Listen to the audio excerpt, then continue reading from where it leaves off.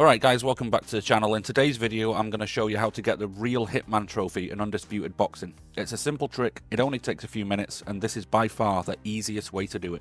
First, let's create our easy to knock out fighter. To do this, we're going to navigate over to the character creation menu, and then once you're in there, you're going to skip through the first few menus until you get to the menu that says stats. That's what we're looking for.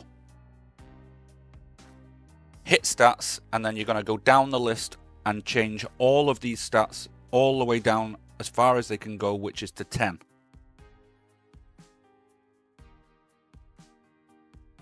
Okay, so we've created our punching bag. Now we're going to go over to quick fight mode. Choose any fighter you'd like to do. I'm going to choose Amir Khan. We're going to choose our newly created fighter as the AI opponent. We're going to go up and set the difficulty to pro. And then also set the damage modifier all the way up to 3. Now, let's get that knockout. So as soon as the fight starts, we're going to go right over to the opponent, use R1 and a power shot. He's out like a light. With this simple trick, you can dominate the ring and add another trophy to your name. So what are you waiting for? What are we waiting for? Go out there and become the ultimate boxing champion. Thanks for watching, guys, and I'll catch you in the next one.